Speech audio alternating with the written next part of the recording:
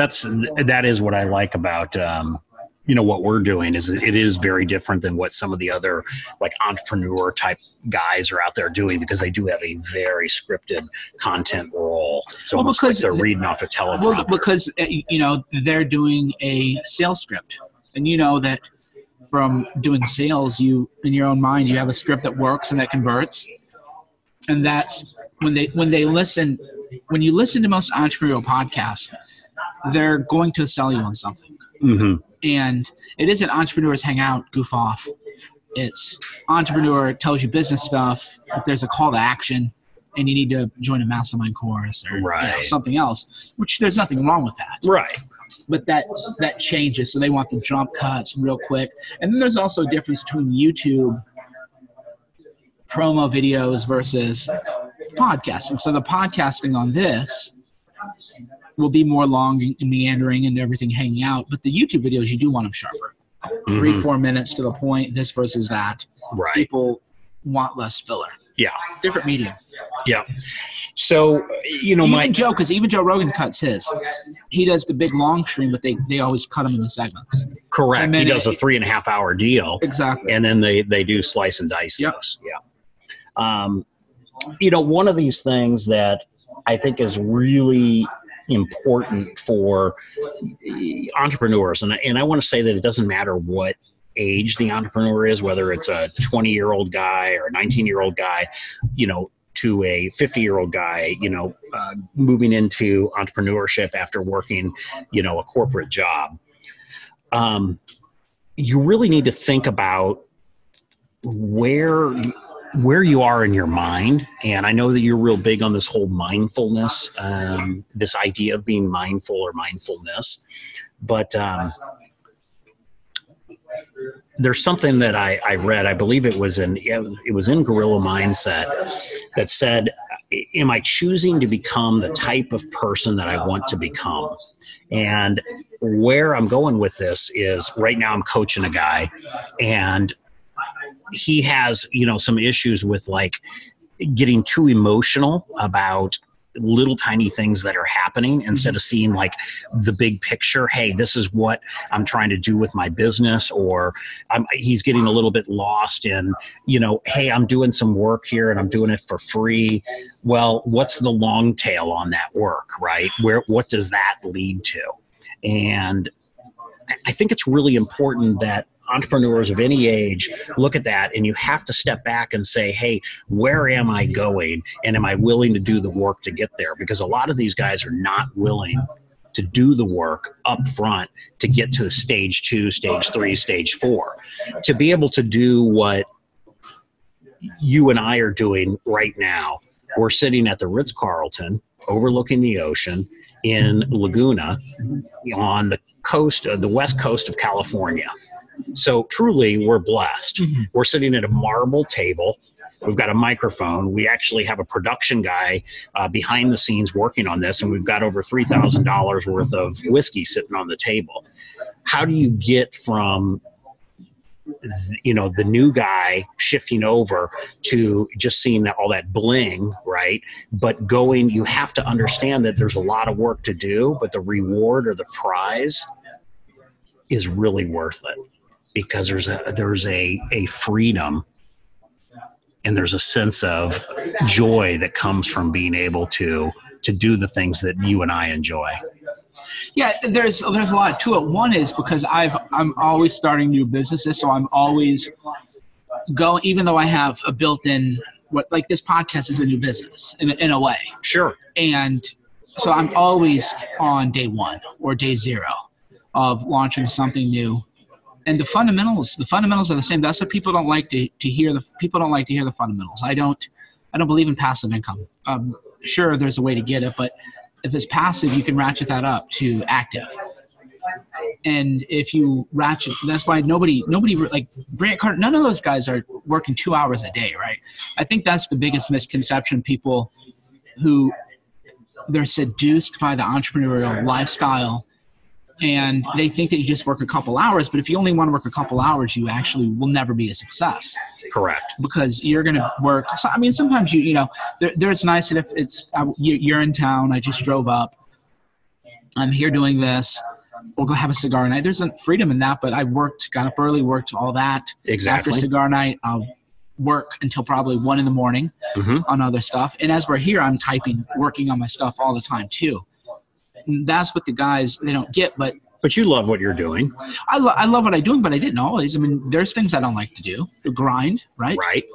I still do a lot of the grind. Well, there's calendaring, there's accounting, there's production, that goes into building these podcasts. There's a ton that happens behind the scenes with any type of production. There's a lot of production work and a lot of manpower that goes into that. And that's what the number one thing, the number one lesson I always try to instill, especially the younger guys, but it applies to my own age, is every year I try to learn a new skill. And more than one skill, if I can possibly. Sure. Because skill building is compounded interest. Because every skill you have builds on every other skill. So if you know how to edit videos, editing videos is a skill, but what if you can edit videos and you can tell a story? What if you can edit videos and shoot your own film? What if you can edit videos and take great pictures and tell a compelling story? What if you can edit videos, take great photos, tell a compelling story, and sell a product? Right? 1, 2, 3, 4, 5. And you grow out your skill base, and that's why if people do intern, so much of that they just want to follow the big dogs and hang out with the people, but they're not. You need to learn a skill, and you need somebody who is willing to mentor you on a skill. Okay, go on the sales call, go on this sales pitch. Okay, if I were training someone, I would say, not to be too cliche, there was a movie, Sell Me This Pen, right? But what are the 10 biggest sales objections people have? Sure. How do you overcome them? Most people don't even know that there's a sales objection, right? Right. They don't even know that. So if they are interning or something, then they should be learning a very specific skill. They should be acutely aware of what they're learning, and then the mentorship relationship should be focused on what that person's teaching. That said, they can read books, and you can learn all that on the internet. Right. Nowadays, it's really comes down to the old cliche of you do have to pay your dues, and you're continue to pay those dues for many years, even when you are enjoying some of the fruits of your labor. Decades later, you continue to grind, and so. It does go back to doing something that you enjoy doing. There's a lot of people out there, I think, in the social media world that just want fame and fortune and attention, and they don't really have a message, or they don't really have a purpose or a why to what they're doing. And it's really important to have that piece of why and what am I doing. But, I keep struggling with folks that don't want to put in the work. You have to do the work up front. If you're going to become let's just say a equipment operator, and you ultimately want to have your own fleet of bulldozers, right? You have to go out and find out who's got the best bulldozers in the world. What is the best school for me to go to? Okay, there's a school, a 12-week program in Houston, Texas that I can go and attend. And when I get out, I'm going to go and work for a union shop that does really high-end construction, because they're going to have killer, Bobcats, or they're going to have killer, Caterpillar tractors, or whatever it is. I love the whole trade school thing, because I do believe that it's the on-ramp to entrepreneurship, but you have to put in your dues. You're going to have to go to the school, learn the craft, then go on the job and hone your craft. So it's more than just learning it. You have to hone it, and you have to put that time in. You might be at that union shop pushing dirt around for 2 or 3 years or 5 years or 7 years, however long it takes you to master that skill and become an expert, right?